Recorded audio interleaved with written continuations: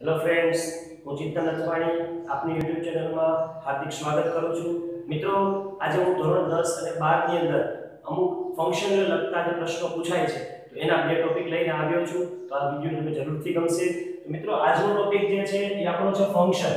Function એટલે કાર્ય, જે ધોરણ 10 ની અંદર પ્રશ્ન નંબર 32 થી લઈ અને 34 પ્રશ્ન નંબર 3 માર્કમાં પૂછાય છે, જ્યારે ધોરણ 12 ની અંદર પ્રશ્ન નંબર 42 માં 3 માર્કમાં પૂછાય છે. તો એમાંથી મેં તમને બે ટોપિક આજે હું શીખવવાનો છું. મિત્રો, આજે આપણે બે ટોપિક શીખવાના છીએ. એમાંથી છે શોઈંગ કોન્ટ્રાસ્ટ. કોન્ટ્રાસ્ટ એટલે શું મિત્રો? તો કે વિરોધીપણું દર્શાવવું. જ્યારે વાક્યની અંદર કોઈ વિરોધાભાસ દર્શાવવામાં આવતો હોય તો તેને શોઈંગ કોન્ટ્રાસ્ટ તરીકે ઓળખવામાં આવે છે. શોઈંગ એટલે બતાવવું.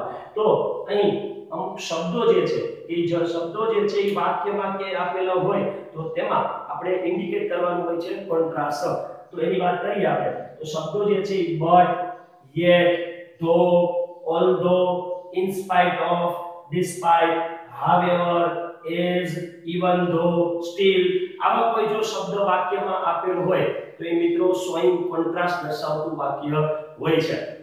તો મિત્રો, આ શબ્દો જે છે એ તમારે જરૂરથી યાદ રાખવા પડશે, જેથી તમને આ સરળતાથી ફંક્શનનું જે ગ્રામર છે એ આવડી શકે.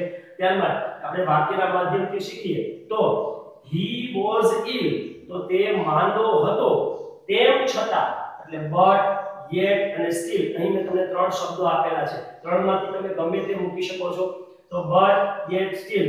તો he was ill, તે માંદો હતો, તેમ છતાં he came to the office for work. તે માંદો હતો તેમ છતાં તે કામ કરવા માટે ઓફિસે આવ્યો. તો અહીં મિત્રો વિરોધાભાસ છે કે તે માંદો હતો તેમ છતાં તે ઓફિસે આવ્યો. તો જ્યારે બે સેન્ટેન્સ વચ્ચે, બે વાક્ય વચ્ચે વિરોધાભાસ દર્શાવવામાં આવતો હોય તો મિત્રો એને શોઈંગ કોન્ટ્રાસ્ટ તરીકે ઓળખવામાં આવે છે. ત્યારબાદ આપણે બીજું એક વાક્ય જોઈએ જેમાં though, although, even though, even if. આ ચારેય શબ્દો જે છે ચારેયનો મતલબ થાય છે જો કે. જો વાક્યની શરૂઆતમાં ચારે વપરાય છે તો though થી વાક્ય આપણે શરૂઆત કરીએ તો though he was ill, જો કે તે માંદો હતો, he came to the office for work, તેમ છતાં તે કામ માટે, કાર્ય માટે ઓફિસે આવ્યો. તો અહીં પણ મિત્રો વિરોધાભાસની વાત છે. ત્યારબાદ આપણે નેક્સ્ટ વાત કરીએ તો સેકન્ડ પોઈન્ટની અંદર આવશે alternative choice. Expressing alternative choice. એનો મતલબ એમ કે કોઈ પણ બે વસ્તુ હોય એ બે વસ્તુમાંથી આપણે એક વસ્તુની પસંદગી કરવાની હોય અને અલ્ટરનેટ કહેવાય. જેમ કે ઘણી વખત આપણે દરમિયાન બોલતા હોય, મહેમાન આવતા હોય તો કે ચા લેશો કે કોફી, તો એ આપણે અલ્ટરનેટિવ પોઈન્ટ છે. ઘણી વાત કરીએ તો આની અંદર મિત્રો ઓળખાણ દર્શાવતા શબ્દો કયા છે તો કે આઈધર ઓર, નાઈધર નોર અને ઓર. જેમાં આઈધર ઓર જે છે એ હકારાત્મક અર્થ સૂચવે છે, જ્યારે નાઈધર નોર જે છે એ નકારાત્મક અર્થ સૂચવે છે. તો અહીં પણ તમને બે ઓપ્શન આપેલા હશે, બેમાંથી એક વસ્તુની પસંદગી કરવાની હોય છે. તો અહીં તમને વાક્યના માધ્યમથી શીખવાડું તો either Krupa or Archana will meet you. તો કાં તો તમને કૃપા અને કાં તો અર્ચના તમને મળશે. તો અહીં બે વ્યક્તિ જે છે બે વ્યક્તિ વચ્ચે અલ્ટરનેટિવ ચોઇસ આપેલું છે, કાં તો કૃપા મળશે અને કાં તો અર્ચના મળશે. તો અહીં અલ્ટરનેટિવ ચોઇસની વાત છે. ત્યારબાદ આપણે નેગેટિવ સેન્ટેન્સની વાત કરીએ. નાઈધર નોર છે એ જનરલી નકારાત્મક અર્થ સૂચવતું હોય છે.